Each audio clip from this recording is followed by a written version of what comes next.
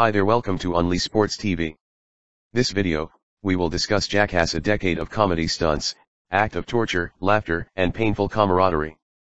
Please subscribe and click the notification bell for more videos to come. So let's start.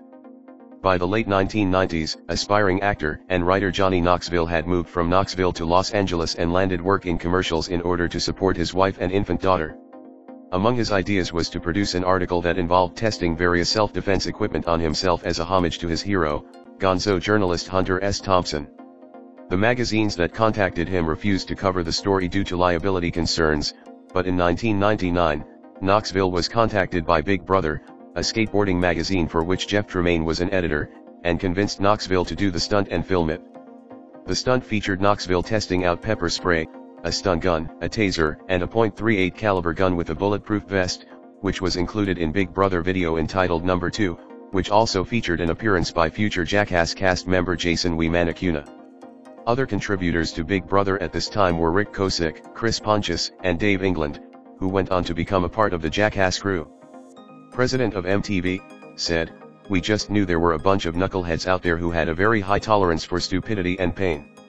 Soon after the MTV deal, Tremaine approached Florida native Steve-O, where he worked as a clown at a flea market, and had him film videos of his stunts for the television show, but none were cleared by MTV management. To round out the cast, England brought in his friend Aaron McGehee, a fellow Oregon resident and extreme stunt participant. Preston Lacey would be the last of what is now considered the main cast to join, auditioning midway through the show's run by eating 4 bananas with the peels on. The show debuted on October 1, 2000.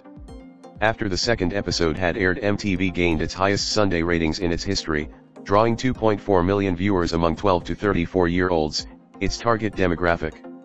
Jackass is an American reality comedy television series created by Johnny Knoxville, Spike Jonze, and Jeff Tremaine, directed by Tremaine, and produced by Dick House Productions.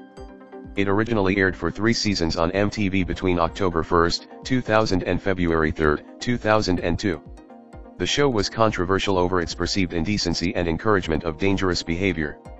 The Jackass franchise grew to include 5 feature films released by Paramount Pictures. Jackass the Movie, year 2002. In this comedic documentary, Johnny Knoxville heads a crew of stuntmen, skateboarders, and all-around lunatics as they prank, embarrass and torture each other in the name of fun.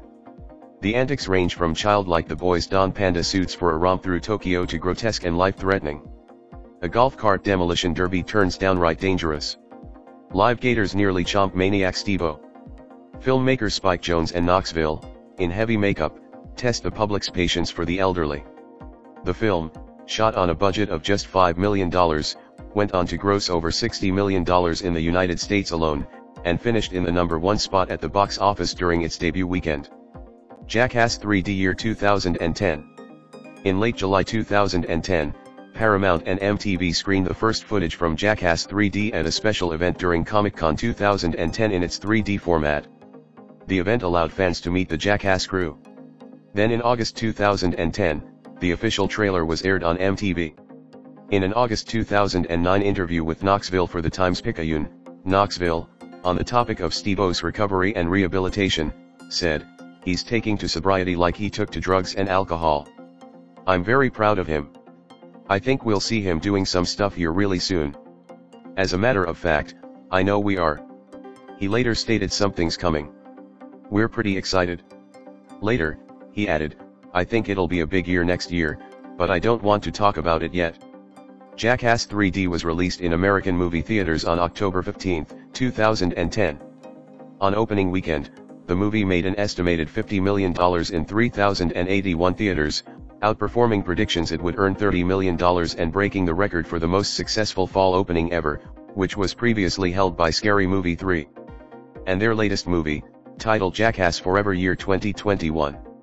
In a 2018 interview, Knoxville said that he is open to making a 4th Jackass film that may feature some new cast members, just to bring in some fresh blood into it.